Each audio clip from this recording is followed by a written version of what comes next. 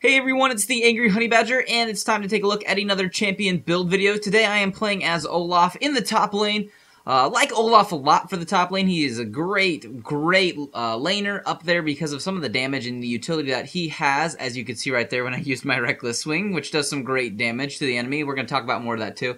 But he's also a very strong jungler as well, and I like playing him there, but today I'm playing him in the top lane because lately I've made a lot of jungling build videos, so I thought I'd show you a jungler that I do play top lane, so I got a little bit of Olaf. First, in the game, at level 1, I like to build boots and pots. It's, like I said, the safe bet usually when you're going to pretty much any lane nowadays. Boots and pots is a good way to go.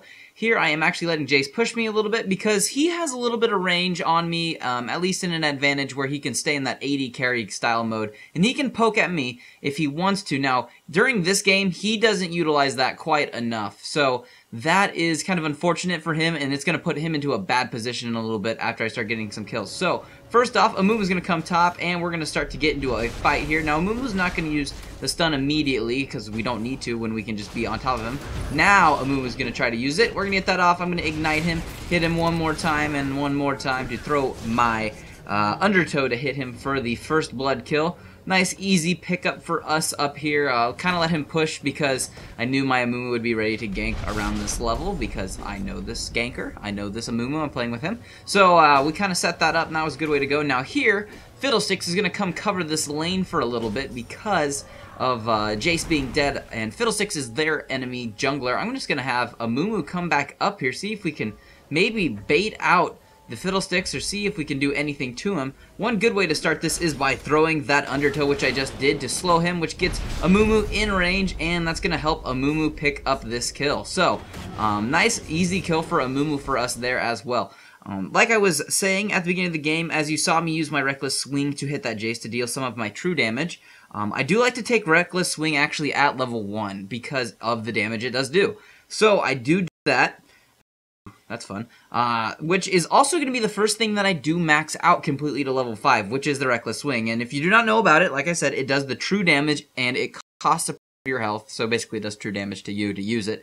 But it's totally worth it, and it hurts the enemy team, at least the player, just outrageously. It's a great thing to max out as your first thing. At level 2, though, I do take his Undertow, which allows me to chuck out one of my axes. If it hits him, it deals damage, and it does slow them.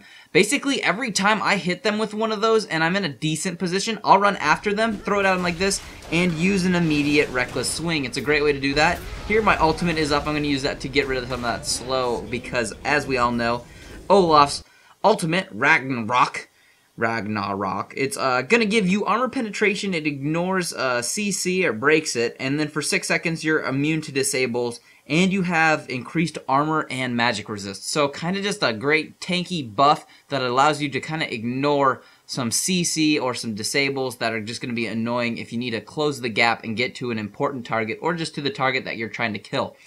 These last few times I've gone back to base, I did pick up my first few items. I did pick up a Phage, which is going to be one of my first items. It's going to give me a little bit of damage, and it's going to help me get tankier and allow me to have a little bit of an option to try to get that slow off. And then obviously I do pick up wards to keep warding top. Always ward top. It's your own fault if you get ganked and you do not have a ward. You need to pay attention and pick up some wards. And then in this game I decided to go with attack speed boots.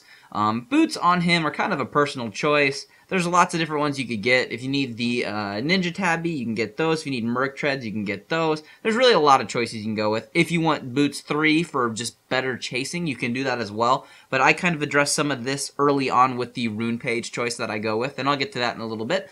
But as for Boots, you can kind of go with whatever suits your need. I decided to go with a little bit of attack speed, and this is going to help me in a few ways, but I don't really have to worry about that too much because of my passive, which is Berserker Rage. Basically, for every 1% of health you're missing, you gain 1% attack speed. So, as you get lower in a fight on health, you will keep increasing your attack speed, and that is very nice. Now, here is a classic point in case of Jace knew I was around, and he shouldn't have came even anywhere near. He should have gone back. He should have known that could have killed him.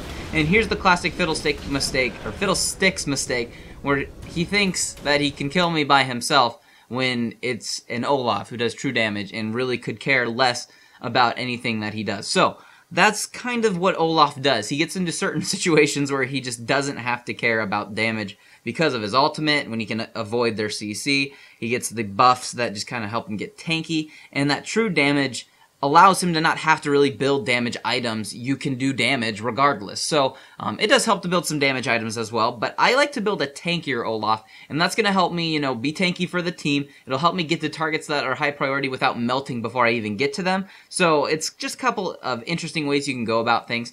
As for that last time back, as you can see, I did pick up a Giant's Belt. I'm going to be teaming that up with my Phase to be building a Frozen Mallet, which is going to give me a lot of CC for myself, more of a slow. I'll be able to chase a lot better if I need to chase down a target, and it's just going to help me overall too, because it's going to give me life, which is also going to team up with my Vicious Strikes, which is his W ability. I do take it at level 3. I do typically max it last or second, just depending, but taking Undertow and maxing that out second is usually nice because the slow, and it does hit pretty hard for some decent damage and poke in the game while you're laning. But like I was saying, Vicious Strike, the damage is increased when you activate it based on the amount of life you have. So you'll do more damage if you have more life. So building a little bit of life on Olaf is never a bad thing.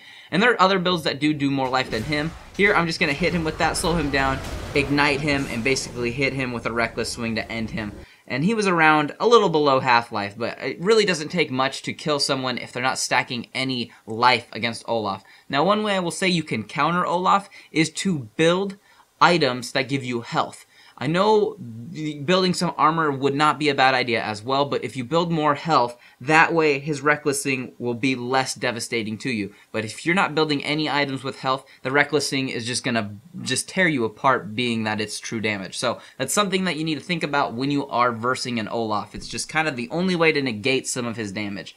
As you can see, the last time I did go back to, I did pick up some armor. That's going to just help negate even more damage that Jace is doing to me. I'm kind of immediately counter building him, and this is how I usually do it when I'm in top lane because it's smart. Here I do run into Fiddlesticks because he is trying to steal our blue buff. I'm going to try to chase after him. I'm going to hit him with a slow there. Unfortunately, he is going to kind of juke me for a split second. I use my ultimate here, just try to see if I was going to get knocked away by the the Gragas, which he did try to stun me there, or slow me real quick with a body slam, but it showed that I could not be disabled for that second.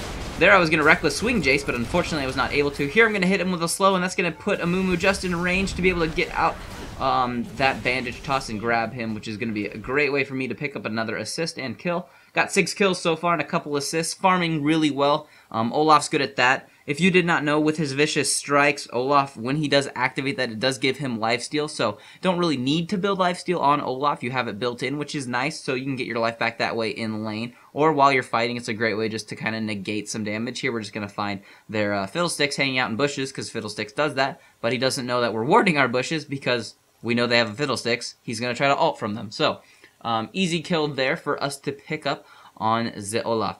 As for the last few times I was back, I'm just kind of building more items that are going to help me with the enemy team and going up against a Jace. As we know, Jace is still a pretty strong champion. I have a Warden's Mail right now, and I do have some cloth armor. It's going to be very helpful for me, giving me armor and, a little bit of regeneration of health. And if they attack me, I have a chance of slowing them down when they attack me, so kind of a double whammy when it comes to the slows. Here we're getting to a fight. Amumu goes in, uses his ultimate. I'm going to pick up a kill really fast on Jace to get rid of him. I'm going to be able to chase and go directly through all of the stuff that Jan is using because my ultimate is allowing it. I'm going to pick up a quick triple kill, and we're going to run out here real quick and find that Fiddlesticks is not paying attention. Amumu is going to get a bandage toss off. I'm going to run in and be able to pick up an easy quadra kill before we decide to push down this mid tower. So, kind of simple to pick up some kills. I have a lot of life, and as you saw while we got in that fight, Janna was unable to use any of her CC to stop me. I just basically ran straight through her whirlwind, and then when she used her ultimate, once again, not affecting me because of my ultimate. So, kind of an easy way to keep the gap closed on the enemy team. So, something to just remember when you're playing as Olaf. So, got all that good stuff happening. Here they do come all up top to murder me. That does happen, but I think that's my only death this game because I was not paying attention. And I think my ward had just ran out, unfortunately. So I did die. I'm back at base right now, though, and I know earlier in the game you could have picked up a Heart of Gold to be building towards the Omen that I am currently building towards, if you could not tell what I was doing. But as we know in Season 3 coming up in a future patch, some of these items will be changing for Olaf and for, just champions in general, with a lot of changes, like Heart of Gold is being removed from the game if you did not know that, if it hasn't already by the time you watch this build. So that's why I didn't build it right away, because I'm going to try to get used to things that aren't going to be there for me. So Here we are chasing. As you can see, Jace was basically trying to get away every time with that, but I kept slowing him. And with my Frozen Mallet, I'm going to be able to pick up an easy kill. That's if I can be the first one to get to it. Unfortunately, Corky does. So, I didn't get the kill. But, as you can see, I was slowing him down the whole time there to be able to keep up with him by landing those undertows over and over. And when I was able to get close enough to him, the Frozen Mallet was able to do the work that it does. Luckily for me here, I am going to be able to pick up a kill that probably wasn't going to be mine. But that's okay, I'm just helping. So, we're going to slow down the Vayne, get knocked back. Nid's going to do some damage. I'm just going to reckless swing it to end it off. So, just going to keep pushing forward with the team and keep building. Also, while I was back not too long ago, I did pick up some magic resist, which is going to go towards another item that I am going to be building, which is going to be fantastic. Picked up a nice little assist there with a Moo, because a Moo is doing well this game. And that's going to be definitely helpful for our team. Got a lot of gold right now. I can consider going back to base and buying, which I'm going to maybe do if we don't push. Or maybe I'll steal buffs. And jungle. It's always smart to do that. So, remember to steal their jungle. Unfortunately, don't have flash on Olaf. I don't typically take it because you have your ultimate, which can help you really avoid getting slowed and stuck. So what I usually go with when I'm playing Olaf is some catch-up stuff, like I said, gap closing things. I go with Ghost and Ignite. It's great. If you want to go with Ghost and Exhaust, another solid choice as well if you want to help your team out in that way. So that's what I usually go with when I am playing Olaf. I can start to go over some of my runes and masteries. There's two different styles that I like to go when I'm playing Olaf, just kind of depending on the role that I need for the team. If I want to be going with more of an attack damage style, I go with a 2190 mastery page, kind of standard for Olaf for the most part if you're going for that kind of attack damagey bruiser.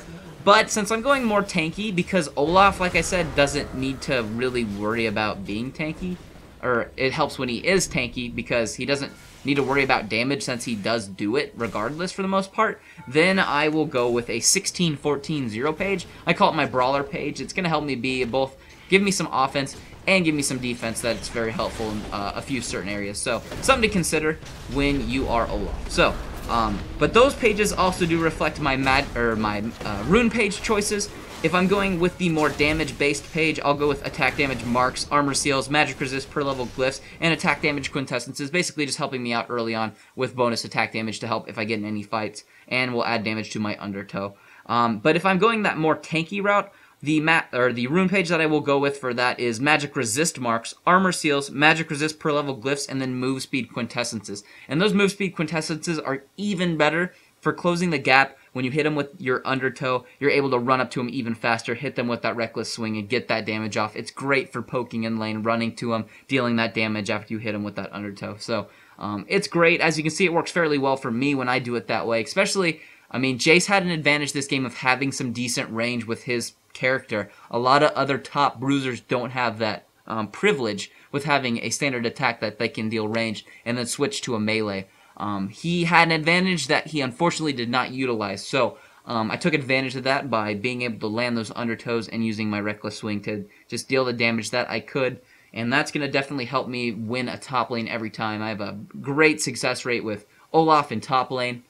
He is a very fun champion, like I said. As you can see, the build's been progressing as I've been talking. I got that mallet. I did get that Force of Nature and that Omen. Don't forget about the passive on the Omen to slow down the enemy team. Here we got a 3v5, but we're pretty confident with me and Amumu that we can kill them here if we start some kind of fight. I don't think I'm going to get many kills in this, but I'm going to be able to get in here and deal some massive damage. Unfortunately, I didn't use my ult right away there, and I did get pushed around. Kind of taking the tower here. I'm going to run back and try to get over to this Vayne. Unfortunately, she goes invisible for that roll because of her ultimate, so I'm going to keep working on what I can. Pick up an assist on the Gragas. The rest of the team is now showing up for this fight, picking up the assist on a Jace and another, apparently no assist there for the Vayne, but you can see you can get thrown around in a fight and it doesn't really affect you. You can see the health regeneration I currently have going for me right now because of that Force of Nature. As you can see, the next item I'm building is a Hex Drinker into the Maw of Malmortius, and I typically finish off the build with a Guardian Angel. But if any of you have questions, put those in the comments below. Don't forget to like and subscribe. And other than that, I'll just see all of you in the next build video.